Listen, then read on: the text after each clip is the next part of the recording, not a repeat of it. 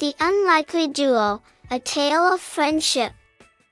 In a park not too far away, a dog and a cat met for the first time. The dog was a big, friendly golden retriever named Max, and the cat was a small, timid tabby named Luna. Max bounded up to Luna with a wagging tail and a friendly bark, but Luna was hesitant and backed away. Luna had never been close to a dog before and didn't know if she could trust him.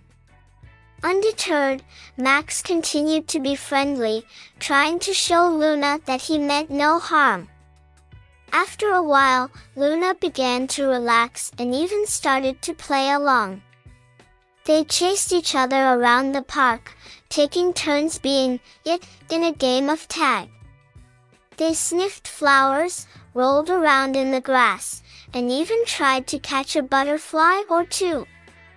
As they were playing, they stumbled upon a group of birds. Luna, who was still a little scared, tried to run away, but Max stood his ground. He barked at the birds, making them fly away, and then turned to Luna to make sure she was okay. Luna was touched by Max's bravery and knew she could trust him. They continued to play and explore until it was time to go home. They said their goodbyes, promising to meet up and play again soon. Since that moment, Max and Luna were inseparable and became the best of friends. They continued to play in the park, exploring new areas, and meeting new friends along the way.